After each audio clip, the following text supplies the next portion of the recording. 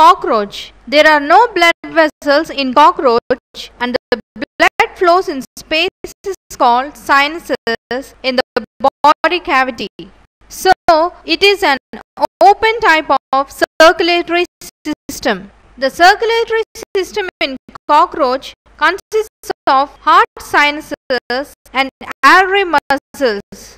The body cavity of cockroach is divided into three sinuses: dorsal, perivisceral and ventral sinus. In addition, there is a sinus in the head. Heart is present in pericardial sinus. It has 13 chambers. Each chamber opens into the preceding one. The last chamber is closed posteriorly.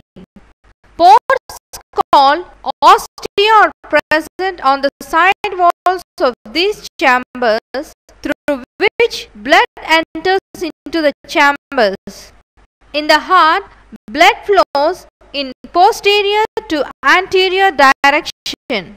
The first chamber opens into head sinus by a blood vessel called aorta. Artery muscles. These muscles are fan-shaped. The concentration and relaxation of these muscles helps in forcing the blood into the heart. When the artery muscles contract, blood flows from the body cavity into pericardial sinus. When the artery muscles relax, blood flows from the pericardial sinus into the heart. Peristaltic contractions of heart moves blood from posterior chambers to anterior chamber. From the heart, blood moves through the aorta into the head sinus. From the head, it flows into the body cavity.